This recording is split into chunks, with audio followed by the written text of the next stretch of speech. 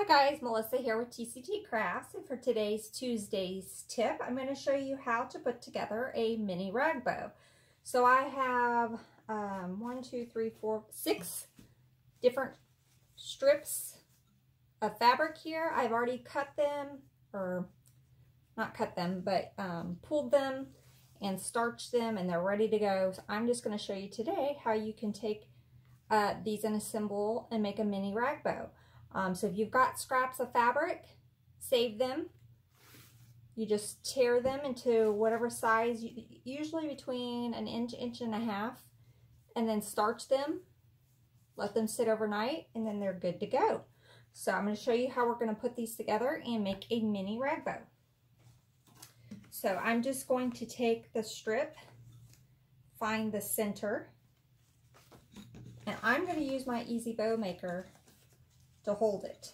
If you don't have an Easy Bow Maker, find something that can help hold your fabric in place for you, because it's going to be very difficult to use your hand and put all these together.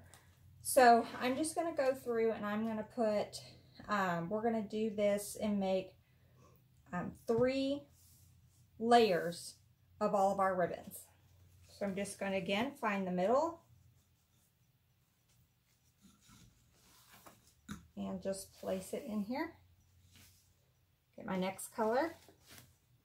Now this is the easy part. The more time-consuming part is cutting the fabric apart or tearing it, whichever you decide to do, and then starching it. I use Stay Flow starch. I use 1 whole bottle of Stay Flow starch for all of this fabric. And I've already made, let's see, about 5 or 6 mini rag bows already. And so this is some of the fabric that's left. So you get to do quite a bit with 1 whole thing of the Stay Flow starch.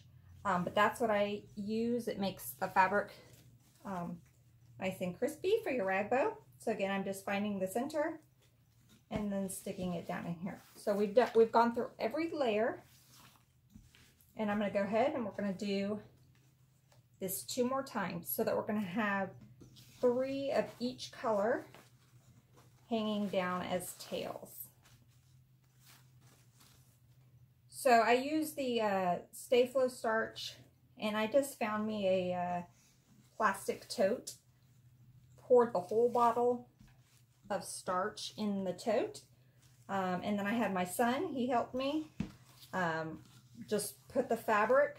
I'd start with the lightest color and then go to the darkest color, just because this fabric, you know, it can bleed a little bit. So we started with the lightest color, dip it in the starch, squish it all, make sure it's nice and soaked, and then you just wring them out and hang them up to dry. And then the next day we came in and they were ready to go. So that's the longest part, is getting all that prep work done so that you can assemble the bows. But these are really popular right now in wreaths. They turn out really cute. So we're going to do a patriotic one today. So now I'm starting my 3rd and last layer of the tails. We're just doing the same pattern, finding my center, and just laying them down. These are actually pretty easy to assemble. Like I said, the hardest part is, and it's not even hard, it's just time consuming, is doing the starching. But the assembly part is really pretty easy.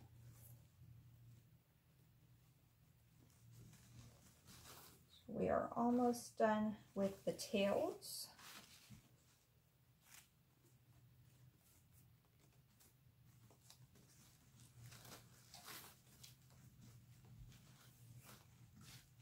Okay, the last one of the tails. Now what we're going to do is, for every color that we have a tail, we're going to make a small mini bow that's just going to sit on the top. So I'm going to take my piece, find my center, just going to pinch it together. I'm going to make a little loop, twist it so that my tail is sticking out. Make another loop, twist, so you got like a little mini bow. And then I'm just going to sit this down on top, just like that. Now these are the minis. If you're going to do the bigger ones, you'll have to have longer strips of fabric. But I just bought the little fat quarters. So this size is just using the little fat quarters that you can get at, I got mine at Walmart. If you're going to want longer strips, you're going to need to get like a yard of fabric and cut it. But these are just the little fat quarters, so it makes the little minis. So we've got our first little bow in there. We're just going to go to the next color, do the same thing. I'm going to find the center, just going to pinch it, make me a little loop. And you're just kind of guessing on the size. It doesn't have to be perfect, but try to make them same size. So we have another little bow. Just going to set it right down on the top of my bow maker. Hopefully you guys can see that. Let's scoot this over there. There we go. Okay, so we've done two. Let's go to our next one. Find the center, pinch it, make a loop, pinch. Now this one is the same color on either side, so you don't have to twist it, but I just get in the habit of twisting.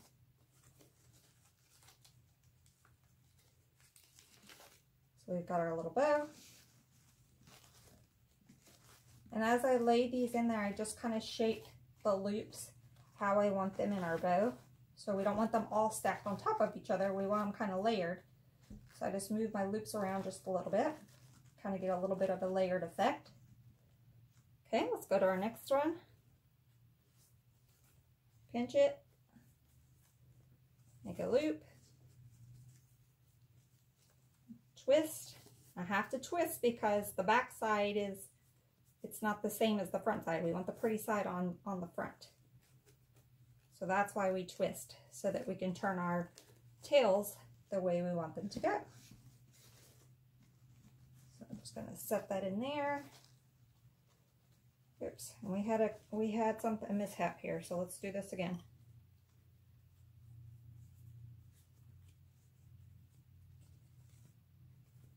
I didn't gather it all together, I guess, and it fell apart on me. Let's try this again. There we go.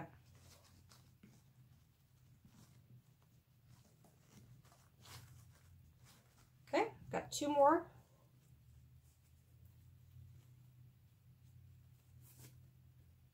Loop, twist, loop, twist, and just place it in there. And again, I'm just kind of staggering the loops so that they're not stacked right on top of each other. We've got a little bit of a layering effect. I'm going to do our last one.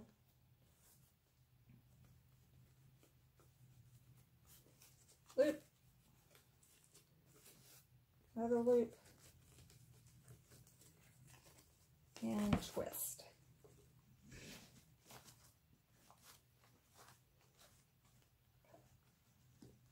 So we've got all of our little loops in here that made our little top bow.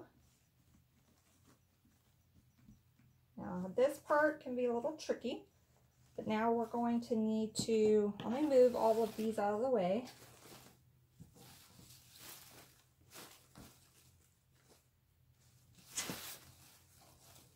Okay, so now I'm going to take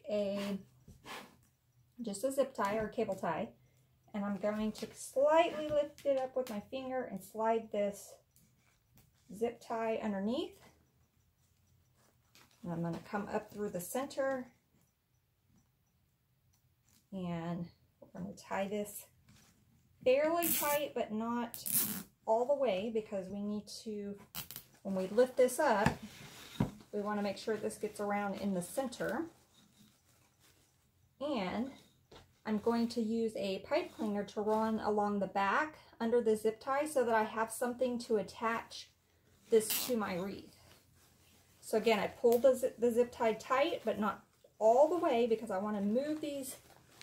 I want to move these tails around so that they're laying in the front of our bow. Hopefully you guys can see that. Once you kind of get it where you want it, then you can give it a good snug pull. I'm going to clip the back of that zip tie off. And then here in the center, you can add whatever you want. So you can add, let me show you what I did on, so on these, I added a little fancy button in the center. You can do that. For this one, I'm just going to add a little glitter ball. Since it is patriotic, I'm just going to add a little glitter ball right here in the center. So now we have a super cute little mini rag bow that you can hang. You could hang it on a lantern, you could put it in your wreaths, just pretty much anywhere you want to use it to decorate. So that's how you put a little mini rag bow together. Hope you guys enjoyed it. Talk to you soon. Bye, y'all.